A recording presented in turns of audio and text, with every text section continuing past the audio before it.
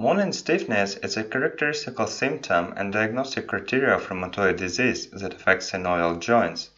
It occurs in inflammatory as well as in non-inflammatory joint disease, but what is interesting is that the duration of morning stiffness between non-inflammatory joint disease as osteoarthritis and inflammatory joint disease as rheumatoid arthritis, for example, is radically different. In osteoarthritis, morning stiffness lasts no longer than 30 minutes. But in inflammatory joint disease as rheumatoid arthritis, morning stiffness lasts more than 1 hour.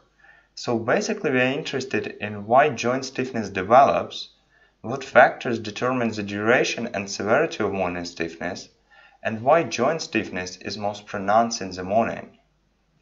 To explain why joint stiffness develops, let's take rheumatoid arthritis. In rheumatoid arthritis, due to the initial break in immune tolerance, CD4-positive T cells stimulate macrophages activity, and macrophages begin to produce pro-inflammatory cytokines, primarily its interleukin-1 and tumor necrosis factor, that activate fibroblastic synovial cells. Activation of fibroblastic synovial cells first of all results in synovial hyperplasia. The mechanism is that tumor necrosis factor and interleukin-1 cause dysregulation of apoptosis of fibroblastic cells. This markedly increases fibroblastic cell survival, and also they stimulate fibroblastic cells proliferation rate. This results in progressive accumulation of fibroblastic synovial cells that cause dramatic increase in thickness of synovium. For example, in normal condition it comprises 1 to 3 cell layers, and in rheumatoid arthritis it can increase to 15 cell layers, and exactly this called synovial hyperplasia. Also with activation the contractility of fibroblastic cells increase, and in this state they are called myofibroblast-like synoviocytes, and exactly this increased contractility causes stiffness of synovial tissue. Also activated fibroblastic cells stimulate conversion of macrophages to osteoclasts. The mechanism is that with activation of fibroblastic synovial cells, they increase production of RUNCL, which is receptor activator of nuclear factor kappa beta ligand, and macrophage colony stimulating factor, and recall that when monocytes from blood come into tissue, they become macrophages, and macrophages in synovial tissue with stimulation by RUNCL and macrophage colony stimulating factor can be transformed into osteoclasts. So by RUNCL and by macrophage colony stimulating factor secretion, activated fibroblastic cells stimulate differentiation of macrophages to osteoclasts, and osteoclasts by matrix metalloproteinases production cause cartilage destruction. Also activated fibroblastic cells begin to produce numerous chemokines and cytokines. The concept is that with activation fibroblastic synovial cells begin to produce various chemokines that increase chemotaxis of leukocytes, particularly neutrophils, and lymphocytes, particularly T lymphocytes, to synovium. This results in infiltration of synovium by inflammatory cells. Also, they begin to excessively produce various pro-inflammatory cytokines that stimulate inflammatory cells activity. High yield to know that by production of interleukin-6, fibroblastic cells affects B lymphocytes. Interleukin-6 stimulate B cell survival. This causes increase in B cells in synovium and in subsynovial layers. Basically, they even form germinative centers in subsynovial layers, so it stimulates infiltration of synovium by B cells that greatly contributes to synovial infiltration overall by pro-inflammatory cells. And also interleukin-6 increase B cells class switching and maturation. This increases their differentiation to plasmacytes that produce antibodies. So by interleukin-6 production, fibroblastic cells increase B cells activity.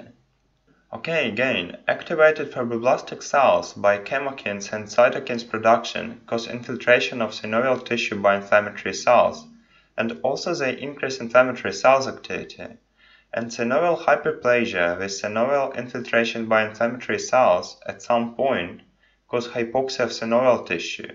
The concept is that with synovial hyperplasia there is increased quantity of fibroblastic cells in synovium, and with infiltration of synovium by inflammatory cells there is increased quantity of inflammatory cells, and every cell needs nutrients to maintain homeostasis, and if cell demands does not exceed nutrients delivery, everything relatively fine.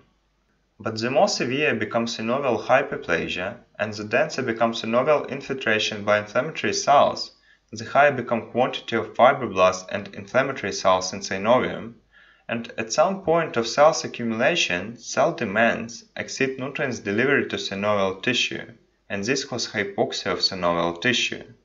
And hypoxia, first of all, induces angiogenesis, because with increase in blood vessels, nutrients delivery increase, and also it stimulates fibroblasts to produce collagen, so-called hypoxia-induced collagen synthesis.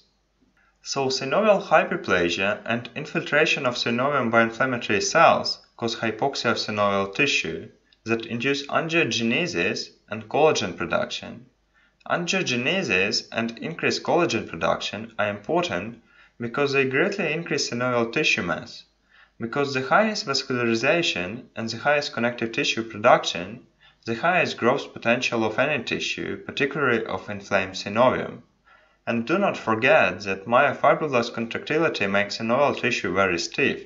So, of course, the bigger is stiff synovial tissue mass, the more severe becomes joint stiffness. Increase in inflammatory cells activity, first of all, aggravates overall inflammation in the joint by cytokines production, and also by cytokines production and by production of proteases, inflammatory cells increase permeability of synovial membrane, and this results first of all in increase in synovial fluid production, because recall that synovial fluid is produced by filtration of plasma through synovial membrane. So obviously with increase in synovial membrane permeability, synovial fluid production increase, and this results in joint effusion that contributes to joint stiffness. Also with inflammation, permeability of synovial membrane increase also for neutrophils. So with inflammation, neutrophils' concentration in synovial fluid increase, and in synovial fluid they begin to produce proteases that cause cartilage destruction. And cartilage destruction contributes to joint stiffness because this cartilage makes interactions between bones very smooth. And also neutrophils destroy hyaluronan protein complex.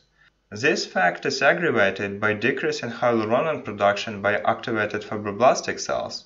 To explain this, recall that fibroblastic synovial cells produce hyaluronan, that in synovial fluid makes complex with protein, and this hyaluronan protein complex first of all provides cartilage lubrication, and also because of high water binding capacity, this complex keeps synovial fluid within the joint space. And with inflammation, fibroblastic cells become activated, and in activated state their production of hyaluronan decrease.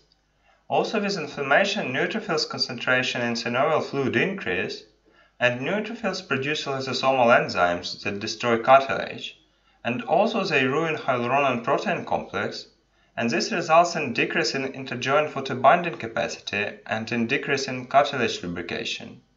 So decrease in hyaluronan complex concentration in synovial fluid results in decrease in cartilage lubrication that contributes to joint stiffness, and also it decreases interjoint photobinding capacity, and this causes edema of synovial tissue that also contributes to joint stiffness. So as we see joint stiffness as a symptom caused by a variety of factors. Of course, some factors contribute to joint stiffness to a greater extent, for example, increase in myofibroblasts in synovial tissue, also synovial hyperplasia with inflammatory cells infiltration that promote growth of synovial tissue. By the way, in rheumatoid arthritis, synovium that has osteoclast, myofibroblasts, pronounced synovial hyperplasia and inflammatory cells infiltration called PANOS.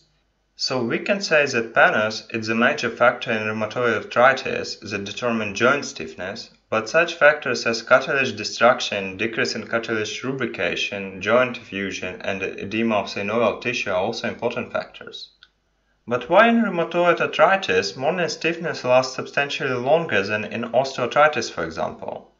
Basically, the main factor that determine joint stiffness is inflammation. The higher stimulation of macrophages and other pro-inflammatory cells, the highest fibroblastic synovial cell stimulation, the more pronounced the pathological changes.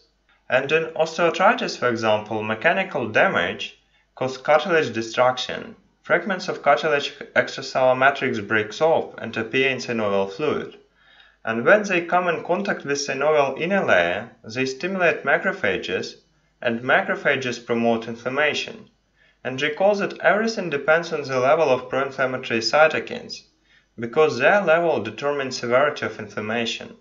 First of all, direct autoimmune stimulation by CD4 positive cells causes incomparably stronger stimulation of macrophages and other pro-inflammatory cells than any mechanical damage.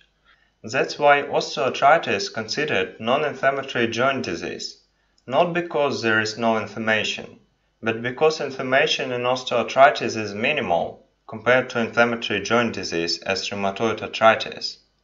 So in osteoarthritis, the level of pro-inflammatory cytokine secretion is substantially lower than in rheumatoid arthritis, and because of that, pathological changes that determine joint stiffness are less severe, and this results in less pronounced joint stiffness.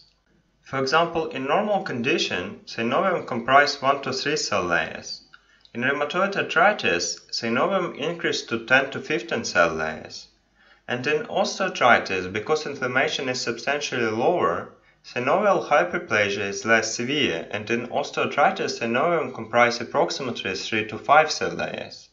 Also in osteoarthritis, there is only minimal increase in inflammatory cells in synovium.